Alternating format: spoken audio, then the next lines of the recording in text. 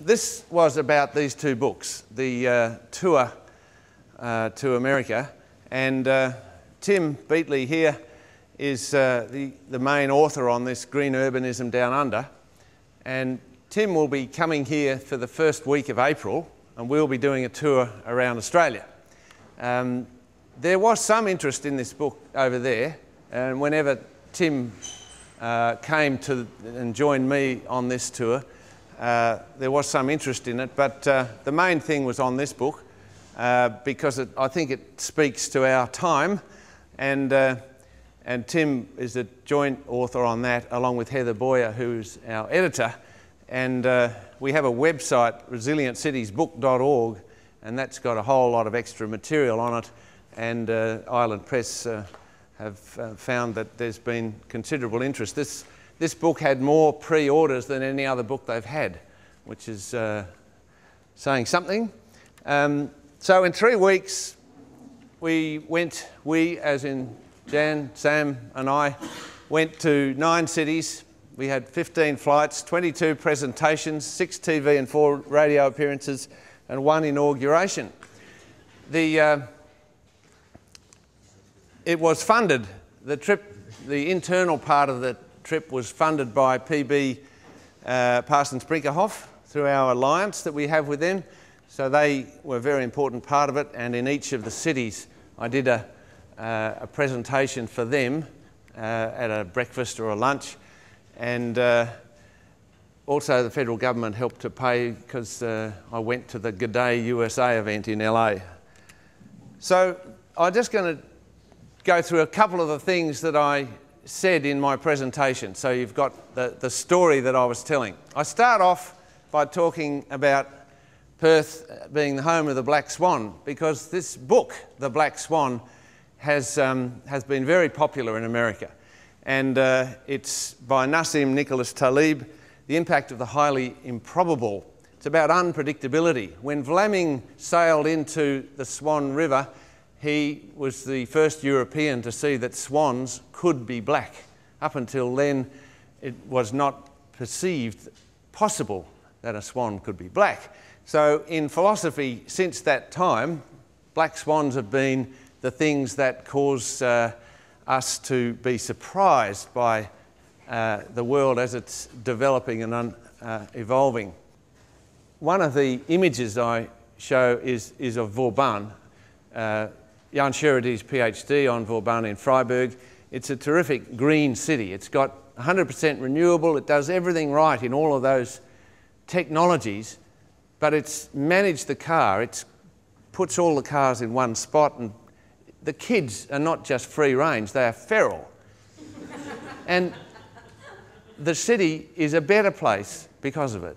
So you can imagine emerging out of this crisis, this collapse, this climate change and peak oil, heavy, that we could actually be making better cities that have greater freedom. So the idea of a green freedom, there's a lot of talk about freedom in the US.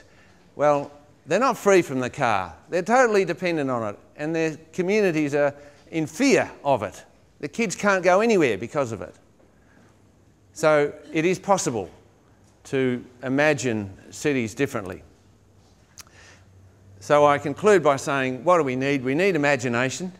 The black swans are needed. We need to welcome them. We need to adapt to it. We need post-oil strategies. Every city's got a very clear, well-worked-out terrorism strategy, and every now and then sirens go off and so on, and what is that? You know, it's enormous noise. It's just a test. See that you're alert. Well, they don't have post-oil strategies. Neither do we. And we need partnerships for investment in post-oil demonstrations. Renewable, resilient cities and green urbanism down under is just full of stories of demonstrations. We need lots more of them. And we need hope. It's essential that we maintain hope. And so it was a good time to be there because this man certainly represents hope. You can see in his first week he's already under pressure. He left the White House yesterday he and Michelle, to just go to a local school so they could sort of chill out and talk to ordinary people. You could see the pressure on them. It's just amazing. So the expectation is there, but he certainly exudes this whole idea of hope. And the key messages that I hear are, first of all, civility. Now, civility is a word he uses a lot, but it really rings true as a major concept that's needed for our day. There's a theologian called Os Guinness who's written a book called The Case for Civility and Why Our Future Depends on It. It is very much the kind of book that they're using and he is using as the rationale for civility. Civility means that essentially no matter who you are and what your background is, you have a role to play in our society and shouldn't be prevented from that, no matter what you believe. Or if you have no beliefs, you are part of this community and should be part of the civic debate and opportunities provided for that. The second thing fits that, and that is how you use the internet, essentially, to make deliberative processes. So he's trying to get away from the top-down governments and to try and bring some of this enormous grassroots movement that he got going.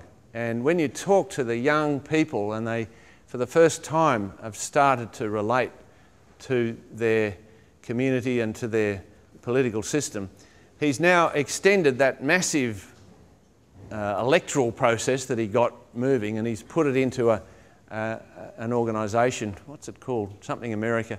And it's going to be feeding in to the government process, ideas all the time, constantly keeping government on its mettle. Today there's a number of CUS people on their way to Canberra to be part of Janet Hart-Karp's attempt at a deliberative process based on civility, the Citizens' Parliament, and that'll be happening over the next few days. So it's something we strongly believe in, and he's actually doing it. It's very hard to change, of course, but it is an important part of what they represent. And the third thing is the green economy, which they talk about all the time. Thomas Friedman, where's my book?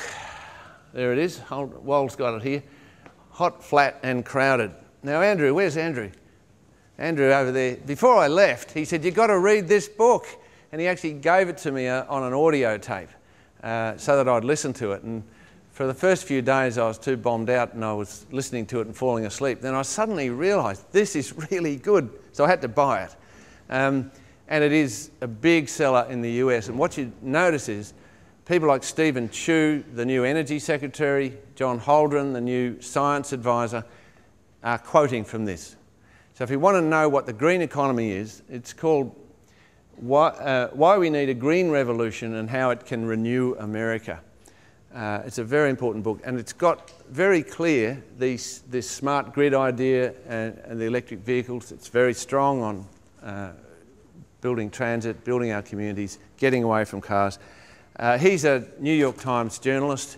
He mostly has written about the Middle East in the past, but that is a very important book, and it does picture what this city of the future will be like to live in. It's not just talking about this is needed and that's needed. It actually describes what it's like. You wake up in the morning and it goes through your life in this new city. Very, very well written. And what about transit? I put it in brackets. You will notice whenever the speeches are given about infrastructure, they talk about roads and bridges. And people are getting pretty wary about this, saying, oh, all this money is going to go back into roads and bridges. Now, they do have a problem. There's a lot of infrastructure that's been built over the years that's falling apart. And so fixing up roads and bridges is what a lot of that money is going into. And what I checked was, is there any new urban road capacity projects in there? And there's a few cities trying them, but virtually nothing is being funded in this stimulus to actually increase urban road capacity. I was pleased to hear that. There is $9 billion for transit in there, and this is entirely new projects that could be funded immediately. But everybody said, look, the main game is not the stimulus package, it's what happens in October.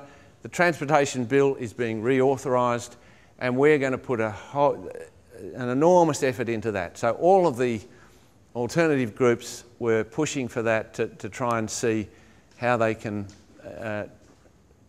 basically change their cities through that bill.